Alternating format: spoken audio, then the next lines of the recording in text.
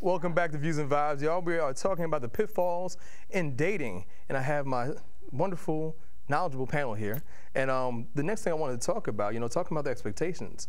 What are some of the misconceptions people have about dating before they even begin to date? What is it that is supposed to be perfect. That is supposed to go right. And then we put too much pressure on it. Like, I just had an incident happen last week where a friend of mine, she went out with a guy that I actually kind of hooked her up with, and he's a postgraduate student. Okay. So he's not really. Yeah. So he's struggling right now. He's struggling right now. Yeah, we've been there. He brought that up in the conversation, and next you know, she's texting me talking about I left my credit card at home. And I don't know if he got any money because he's talking about how he's, still in school and everything. Can I borrow $50 just in case? I'm like, wow, calm down, calm down, And I mean, he ended up taking care of everything, but it's just, I was talking about defense mechanisms and everything earlier. It's like, all of a sudden, all these red flags started popping up in her head. And I'm like, well, him not being able to pay for dinner.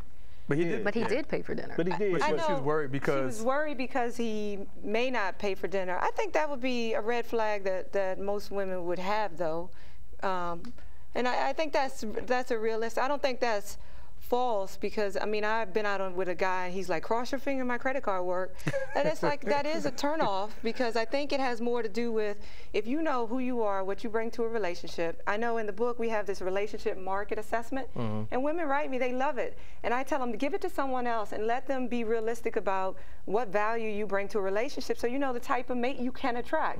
And it looks at 8 areas. It looks at your finances, your career, your personality, your looks, but it says, basically don't be a romantic overachiever. Don't be unrealistic about what you should expect from a mate and what you offer.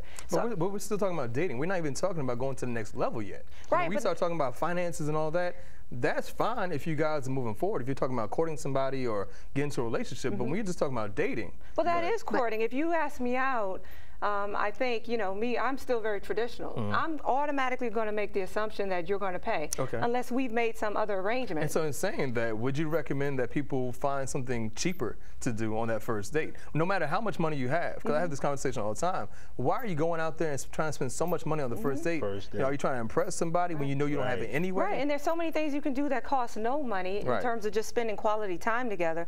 But I think in terms of if you ask someone out to dinner, even if I ask someone out to dinner, it's just whoever asked that person out for dinner is the one that pays the bill, whether that's professional or personal. So I could see that being a little bit of a concern, just because of chivalry. But did he say he didn't have money to pay for that? He never said that. No, I have to respect him for being honest, because I have, just like most of you, graduate degrees, and it's you paying your dues. We've all been there. So I have to respect him for saying, hey, I'm a postgraduate student. Hey, I tell people all the time, I'm a starving artist. So I don't know how much you expect out of me. We're gonna have a good time, but I'm not spending a lot of money. And that's the thing. It was their first date.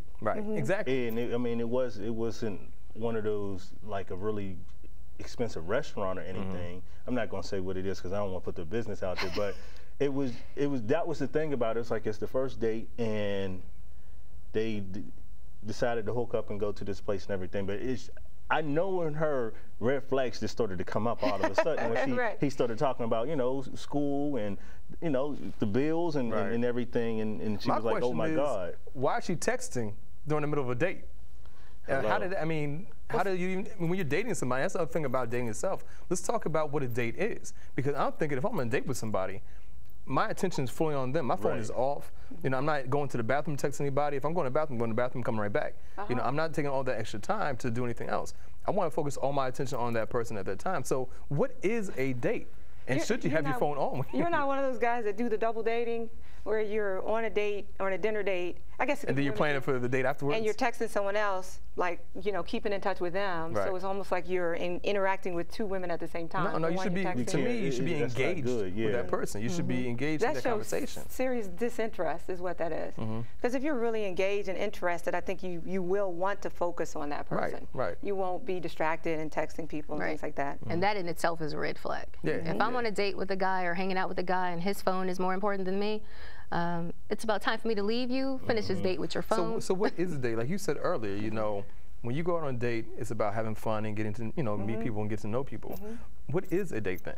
Right. Well, sometimes I'm on a date, I don't even know it, because a guy may say, hey, let's go do this.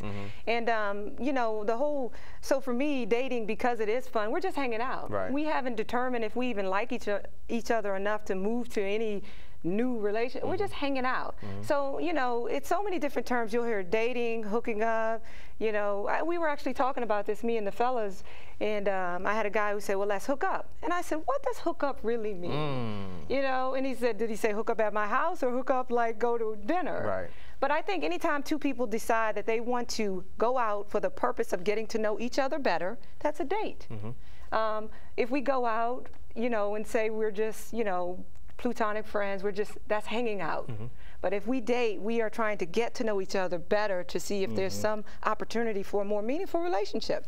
Well, why does dating seem so complicated for some people? I think dating is complicated. I tell people I'm not a dater. I don't do dates. Why do you think it's complicated? I do hangouts because dating is stressful. I don't do dating. For me, I like to be in an environment where, hey, let's go play miniature golf, or let's go do something fun where people are relaxed and you can really see the person. When you're out on a date at a dinner, restaurant or something, you're trying to be on your best behavior, say all the right things, make sure you don't have broccoli in your teeth. And so it's location. Broccoli and spinach is fine in teeth. So it's kind of location. The location makes it like a dinner, makes it formal. Like if I am going out on a first date, I prefer like a coffee shop, because it could be 10 minutes or 2 hours depending on how it's going. But you know, dinner, you're almost forced to be with that person for a few hours, and I'm not being with anybody that long. So what complicates it? I'm sorry. What complicates it? It becomes an interview. You know, that's what happens. It becomes a job interview, you know. And at the end of it, like they have the resume with them. You know, you're thinking like, okay, now if they ask me, where do you see yourself in 5 years? You know what I mean? The typical questions, because I've had women ask me that on a date. And I'm like, how do we get here? Right, you know, like, didn't you see my resume? Why you ask, you know? But it becomes that, and that's why it's a good advice to do something that's kind of fun and loose, where you can kind of just show your personality.